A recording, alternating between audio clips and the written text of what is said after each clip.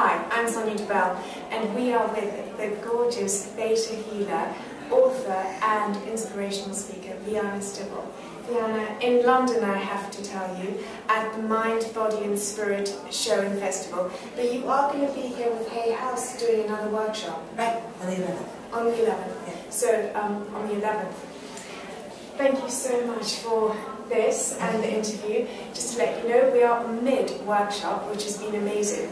Vianna, can you just tell us about Theta healing, really sort of in a nutshell? I know it's hard to do in a nutshell, but how would you explain it to somebody who's never heard it before?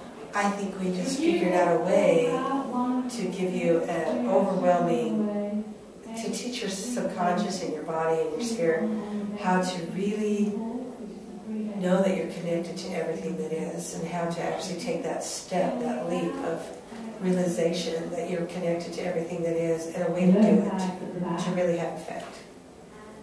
And you do it through meditation? We have a technique that takes you to a deep, deep meditation very quickly. Okay, so some of the stuff we've been doing now has been, I get the feeling that you just, it's a stillness, and you find a stillness before you find the answer. The answer, yeah. Well, it's to take you to the realization that you are connected to everything. So we have to give, the brain has to know, okay, we're connected to everything. How do we do it? So we give it a pathway that it actually pushes and realizes that we are more than the universe. We're more than the universe. We're more than the angels. We're more than everything. All together, we're everything that is. And so we kind of push you to that realization. And from it, we have the power to heal ourselves. From that, we have the power to allow God to heal ourselves. Beautiful, that's exactly it. Something you said was so amazing, which resonated to my core, was detoxing. So detoxing your life, your wardrobe, and downloading your home, things, beds, furniture, bath, clothes, with really good energy and purpose. Can you tell us a bit about that? Well, we teach you to connect this energy, but we also teach you to use this energy and direct it, and to actually, instead of just returning to your home that's full of everybody's feelings and emotions, to get rid of those emotions and download it with the emotions that it should have for you. When you walk in, it feeds you back. So we teach you how to go to your shoes and teach them how to be comfortable, and to your couch and tell it to be comfortable, and actually pay attention to everything that's in your house that's taking up your energy. It's like some unwanted thought in your brain. It takes up energy. It's just like regret. It takes up so much energy, it prevents people from being truly psychic. You get rid of these thoughts, well, you might as well do it on the outside of your world. Your home is a reflection of you, your spirit, your home.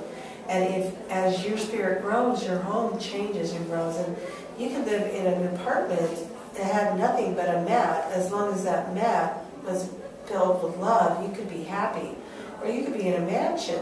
But if that mansion is filled with clutter or things you hate, you'd be miserable. So you clear out the clutter. And so equally, I just thought you could download before you eat. It's like a prayer. We teach them how to pray over their food. That's the last thing we're going to talk about today. How the molecules will actually shift in the food and actually make the food so your body absorbs it. I love it. A bit like Dr. Emoto, water, and speaking to the water in the words of love. So you're changing the energy. Well, Theta healing is structured to teach any negative feelings and blocks, to get rid of them so that you can move forward. But it's also teaching you so you can move to a higher level of class, where we actually do take water and actually change it into sweet water or into salty water with asking the Creator to shift those energies. We actually are teaching people to do that. And I never knew why it was so important to do that, and why it was so important to pull radiation out, or all these little things that we teach in class, until I just came back from Japan. And I'm telling you, I realized it's going to be a very important, vital thing that is in our life, that we're not learning these exercises for no reason, that we're learning them for a reason. It's big. They're beautiful, huge reasons. Yeah. Thank you so much. Thank you.